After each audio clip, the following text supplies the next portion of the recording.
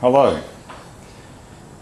Those of you that have been following my blog RestoCAD 60 Plus will have seen some references made to a Mazda 3500 bus in there. This bus has got a Windsor 5 litre motor fitted in place of the 4-cylinder diesel, but the Holley carburetor on it currently is at 750 cubic feet a minute, and it's too big for the job. Now this carburetor here is a 600 Holley, bought for $120 a couple of weeks ago. It's missing some parts, but those parts have been ordered from America and they've been brought out here. It's missing the choke here, from this point here. It's missing the lever that goes behind it and a connection between there, here and here. And the carburetor itself is in very good order. Some screws missing in a couple of odd spots, one here for instance. The adjusting screws are here, but I have a kit to replace any of those particular items, which just gives me all the things that I need, including the power valves, springs, jets, main jets, hold down bolts and all those types of things that are necessary to do the job. Now I'm only going to go as far as the carburetor is necessary to get it into running order, because I don't think it needs any more than an adjustment and just to check the jet sizes to make sure they're the right ones, because the motor that it's going on to is a 302 Windsor, and this kit here for this particular one is probably for a 289. When you're checking for Holley carburetors and you want to order parts for them, there is a particular number that you look for, which is usually stamped on the carburetor about here, and this one's a list 44521.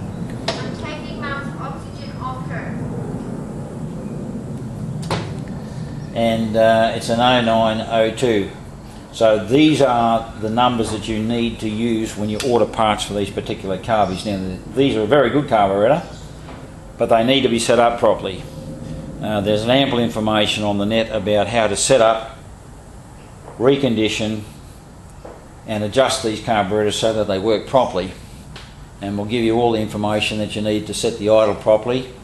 Make sure the main jet sizes are proper for them, but generally speaking, with the standard car jets that come with them, they're within a few percent of where they should be, but you need to fine tune for your motor, so you might have to go either up or down in the size of one or two jet sizes to make the carburetor work more efficiently, because it can add another 1 or 2 miles to the gallon to the capacity of the vehicle. And the Mazda 3500 bus had a 4-cylinder diesel motor in it, which used to get 24 miles to the gallon, despite the fact the thing weighs 3 tonnes. And when the motor was replaced in it, it was just put straight in with the big carburetor and it's dropped down to 12 miles to the gallon. Well, obviously we're going to attempt to raise that as much as we can, and when this carburetor goes on, it's properly tuned, it probably add 2 miles to the gallon, so that's about 14, and we think we can get it above that by adding a twin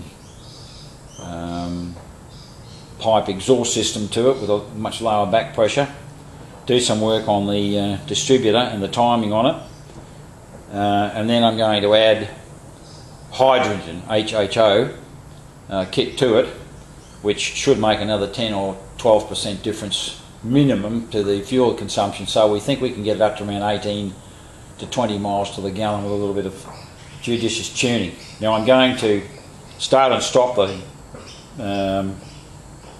camera as I do certain things, and we'll edit out the bad bits so that at least looks like I know what I'm talking about.